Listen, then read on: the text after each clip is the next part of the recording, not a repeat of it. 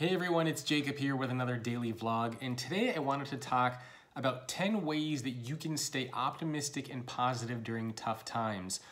Right now we have this coronavirus tragedy, this coronavirus problem that's impacting so many people around the world. And so I thought it would be interesting to share 10 ways that we can stay positive. And by the way, these are things that you can use and practice not just during coronavirus times, but whenever you are faced with a challenge or an obstacle and when things are hard and not going your way. So 10 things that you can do, and I've actually practiced many of these things in my personal life as well, and I know a lot of business leaders have practiced these things as well. So let's start off with these 10 things, with these 10 tips.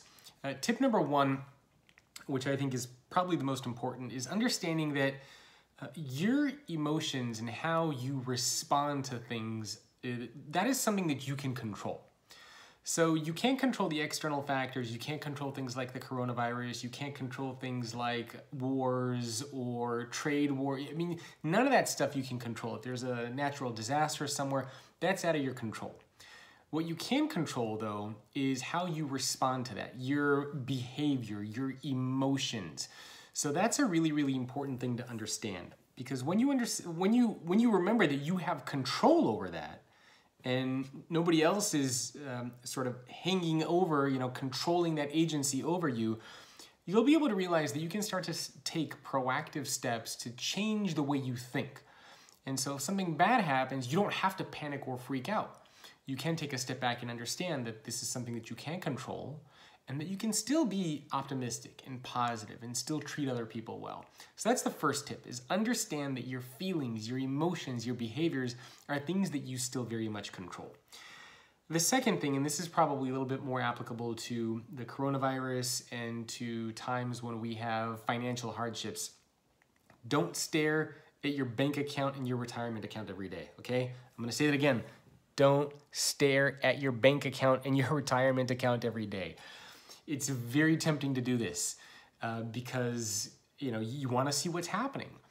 But this is probably the least helpful thing that you can do, because if you're just looking at your bank account going down and down and down and down and down, you're going to get upset and depressed and stressed out. Understand that it's going to go down for a little bit until things get better, and then things will go on the up and up. So there's no reason to keep staring at your retirement account, your savings accounts. Don't look at it. Just understand and accept that there's going to be a period of a couple of weeks, maybe a couple of months, where things are going to go down. Accept it, embrace it, be okay with it, and just know that once we get through this, things will go back. So avoid staring at your retirement accounts and your bank accounts, every day, because that's not going to help you. That's just going to put you in a bad mood. The second thing is, don't have the news on 24/7. I know some people who just have the news blaring in the background. They have the radio blaring in the background, constantly looking at the news. And man, regardless of coronavirus or not, that's just not a good thing to have. There used to be a time where the only way that you got your news was from, the town crier. There's a stand-up comedian, Tom Papa, that I love. And he has this stand-up special where he talks about that's how we used to get the news, where somebody would literally ride into town on a horse and they would read the news of the day. And you got the news once a day, or maybe through some gossip. Now the news is on 24/7. You got social media. You got it bombarding you non-stop. Every negative thing that happens in every corner of the world gets broadcast to you all the time, on your phone, on your computer, on your TV, through whatever connected devices that you have. So stop having it on in the background 24/7. It's not necessary. It's not needed. If you do want to listen to the news, then give yourself structured times during the day to do it. Maybe do it once in the morning and once at night, or maybe just do it once at night. You don't need to have it on 24/7 in the background. It's not healthy for you, for your family, for your friends. It's just not good to do. And if you are going to be listening to the news or reading the news, make sure that you pay attention to reputable sources. Don't just listen to all sorts of garbage that's out there. People keep forwarding me links, about rumors and this and that. I don't want it. Don't send it to me. I don't care.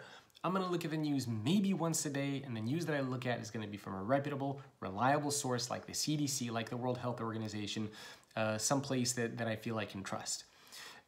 The next tip is to stay away from people who are pessimistic and doom and gloom. This is a big one as well. And these might be your friends, these might be your family members, but if you have people around you who are just like, oh my God, the world is gonna end, this sucks, blah, blah, blah, you can't have those people in your life right now. I'm sorry. And like I said, these might be your close friends, these might be family members, and you don't need to say anything rude to them, but you can visibly kind of take a step back. You know, maybe you don't text as much, maybe you don't call as often, and if they approach you and say, hey, what's going on? You could simply say, look, these are tough times, and I love you as a friend, I love you as a family member, but I really need to surround myself with positivity. And to be honest, I just really don't want to hear about all these negative things that you keep saying. You know, no offense, but I just can't do it right now. And that's fine, okay? That's fine. You can say that to a friend, you can say that to a family member. If they're close to you, they will understand, they will appreciate it. But don't surround yourself with people who are just gonna constantly focus on the negative and the pessimistic. That's not gonna be good for you, for your physical health, your mental health. Don't do it, avoid it. Another tip for you is to make sure you have a positive support network. And again, applicable for the coronavirus, but just as applicable regardless when you have a tough time. Make sure you have a good support network, whether it's a spouse, whether it's family members, whether it's friends. You need to have somebody who you can reach out to and talk to get support. Somebody who's gonna say, you know what, it's okay. Somebody who's gonna give you a hug if you need it. Somebody who's gonna give you those supportive words of encouragement. For me, nobody does a better job of that than my wife, Blake. You know, I have friends that I talk to who are supportive as well. My family members are supportive as well. Those are the people you need to have around you, not just during tough times, but at all times, especially during tough times. So really pay attention to who you surround yourself with in your life, and especially during tough times, because their attitude and behavior and mood can oftentimes impact yours. And if you surround yourself with positive and optimistic people, you will be more positive and optimistic. If you surround yourself with negative people, guess what? You're gonna be a little bit more negative and cynical and probably a little bit freaked out as well. Next thing to remember is that this is temporary. I fly a lot. Well, I used to fly a lot when I was giving speaking engagements. Now, you know, everything is paused. But when I did fly, I hate turbulence. Like a really bad turbulence, it kind of freaks me out. Sometimes I get a little scared from it, you know, especially if it's really bad.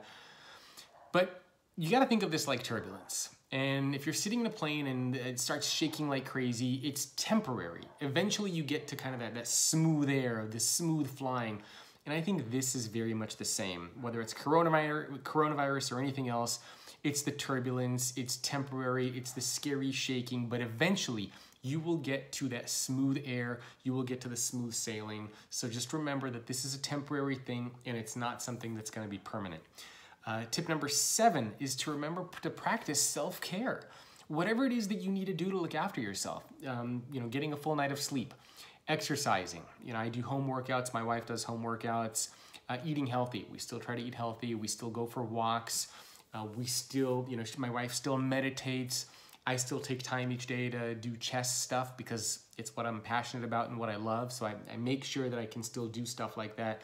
So you really need to make sure that you're giving yourself time to practice self-care and getting time for yourself, regardless of what that means for you, whether it's reading a book, whether it's, you know, who knows what it is, do whatever you need to do to practice a little bit of self-care. Tip number 8 is to remind yourself every day what you have to be grateful for. You know, even during tough times, like for me, I'm losing tons of money on speaking engagements and various projects.